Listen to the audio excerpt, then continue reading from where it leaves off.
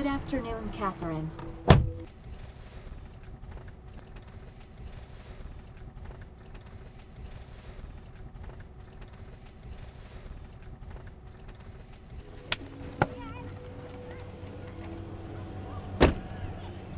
I've always felt safer in these cars than human drivers, which has been sort of strange, I think, because I think that the feeling of a lack of safety from it comes from just not having that human there to, I think, have direct communication with. But really, though, it's been driving within the speed limit all the time. It's very conservative, sometimes too much. It usually gives a lot of space to bicyclists that I've seen. Always going to be demands for human drivers, for the foreseeable future at least. You know, these cars can't take your luggage. They're not going to take you to the airport for a long time. They can't even take the freeway right now. So I don't think that it'll actually really be an immediate concern.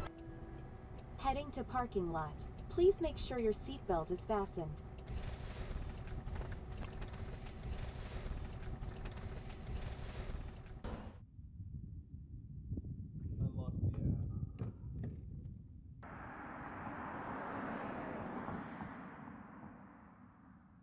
We commute to school for my daughter's elementary school, and so from the moment I first saw them on the streets, my thought was, this is going to be great for getting my daughter and her friends to school. We won't have to have a huge carpool schedule amongst all the parents. It'll, all be automated for us someday. I don't think we're there yet.